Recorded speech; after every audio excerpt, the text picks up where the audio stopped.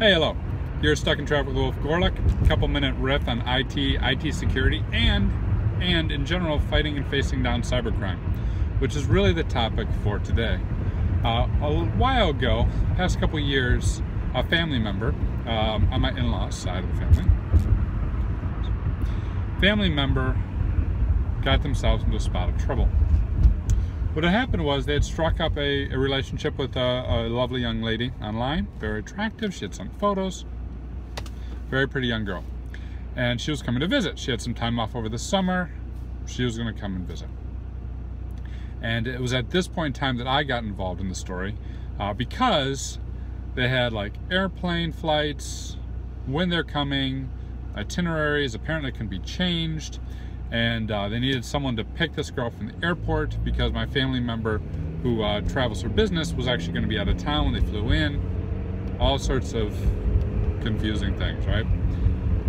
And what really set off the warning bells in my mind was when I heard that she was Russian.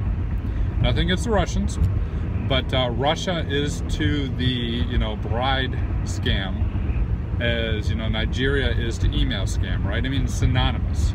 Hi, I'm a Nigerian prince. Hello, I'm a Russian bride. I'm neither of those things.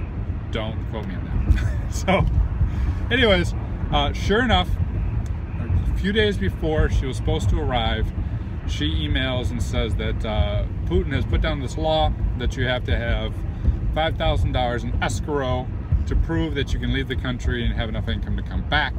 And would he please deposit the $5,000 into this escrow account so that she could come and visit. Obviously, a scam.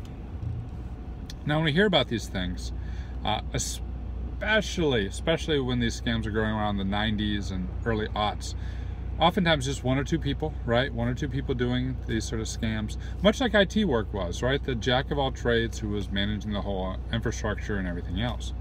Nowadays, much like IT has become highly centralized with cloud services and everything else, same exact thing has happened with most cybercrime. So this is a perfect example. There's an article up at Brian Krebs' website this month, go check it out, on the Russian dating scam, where he actually pulls apart a Russian dating scam software package.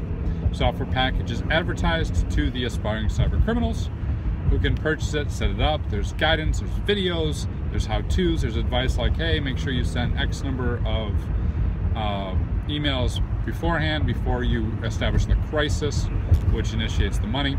There's recommended dollar values from $500 to $2,000, which makes me wonder why this other person that was executing the scam before my family member thought they could get $5. Clearly they didn't read the videos or watch the videos. So it's quite ingenious. They even have a success rate of 1.2% on there, right? Success rate of 1.2% of the people who will see the scam will fall for it. So the takeaway is, hey, cyber criminals are creating industries. This is just another example. In any way, shape, or form of a scam is now being turned into a software package and resold and federated out and what have you.